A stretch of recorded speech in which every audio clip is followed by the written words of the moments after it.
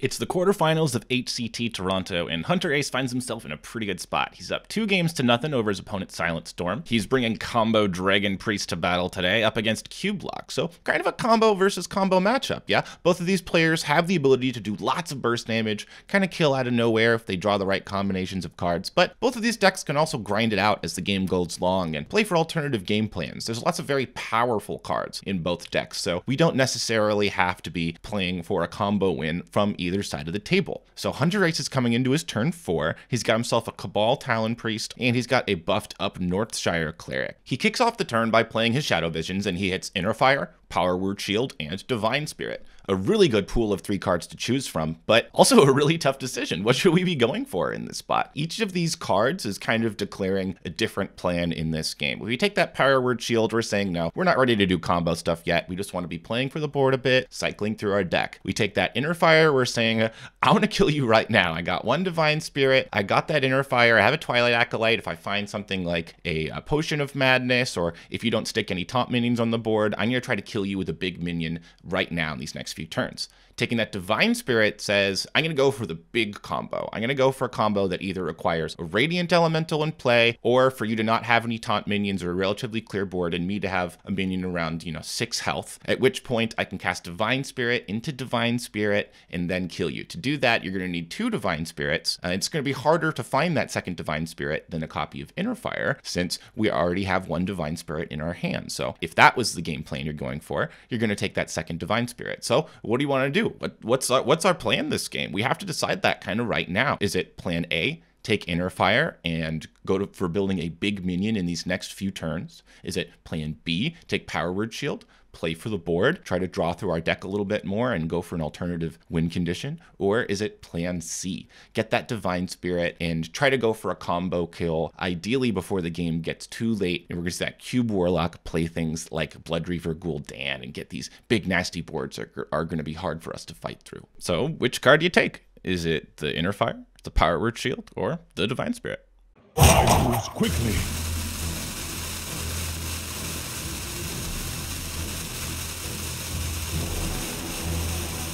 I wonder.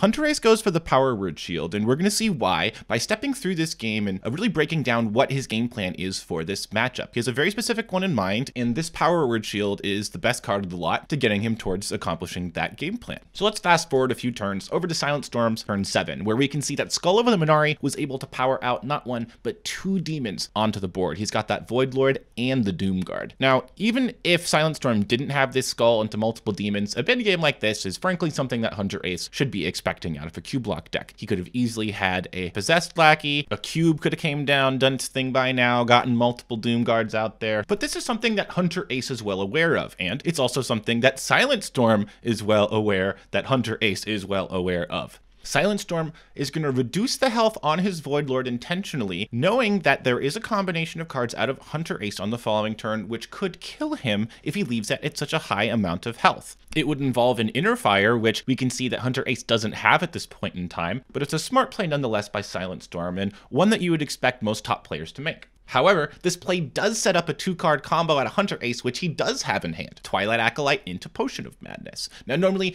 people would be thinking about those 2 cards in terms of stealing an opponent's big minion and then using that minion to kill an opponent out of nowhere in a single combo, but Hunterace is thinking about it more in terms of a long-term strategy. What he wants to be able to do is take away the Void Lords from Silentstorm, keep them out of the pool of demons that can be respawned by Blood Reaver Gul'dan, and then punch them in and get that Death Rattle trigger of his own to kind of gum up the board with those 1/3s and build up a board of his own that he can try to combo with. If we fast forward things a few turns, we can see that Silentstorm was able to draw that second Void Lord, get it down off the Skull, and then drew a cube just in time to be able to double down on those Void Lords, setting him up in a pretty good spot. Now he's got at least 1 Void Lord in his death pool for Blood Reaver Gul'dan, which we see in his hand, and he's got 2 Void Lords that his opponent has to deal with. So What does Hunterace do in this spot? Well, the same thing he did last time, except even better. He's able to hit a cube of his own off of the Draconid Operative, steals one of the Void Lords, and then cubes it himself, which is a nightmare scenario for Silentstorm. That's been the plan, really, for Hunterace from the beginning. Not necessarily to always hit that cube off of the Draconid Operative, though I think it would be fair to say that he was expecting or hoping that to happen. But the plan certainly was, in his eyes, you win this matchup by taking their Void Lords away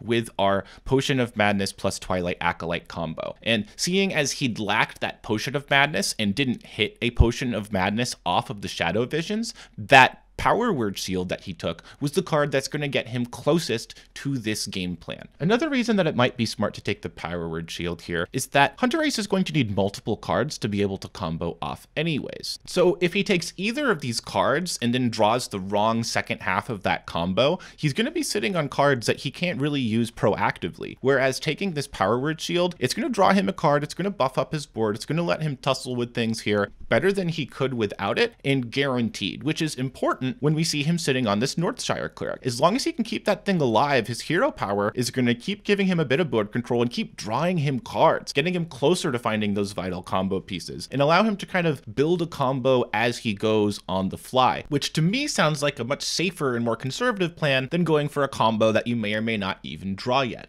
Now, all of this isn't to say that taking the Power Word Shield is 100% the right decision. There were a few spots, looking back on this game, where had he taken the Divine Spirit and then drawn into an Inner Fire, or vice versa, he would have been able to set up a kill at some point in the mid-game. But as we saw, he didn't draw in to the other half of that combo. It took him a long time to find an Inner Fire this game. That doesn't mean that taking an early Divine Spirit and trying to go for the combo is necessarily the wrong plan. But as you can see, this is an example of a game where, given the way that things played out, it was smart to just take a card that you can use consistently to play to the board, to keep your Northshire Cleric alive and keep drawing cards, and play to a later, safer game plan. Now, this game plan won't always work. There will be times where the Skull of Inari is just going to plop down a Doom Guard, and then the Doom Guard gets cubed, and then blah, blah, blah. You guys know the rest of the story. And there will be times where taking the Divine Spirit will lead to the Inner Fire kill. So unfortunately, we can't really just say, oh, you should always take this card off of Shadow Visions in the early game in,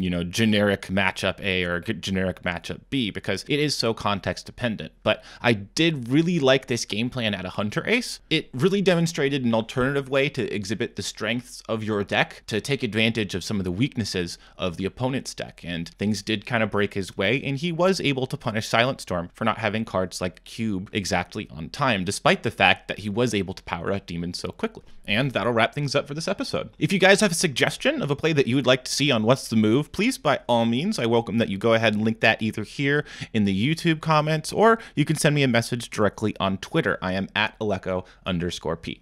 See you next week.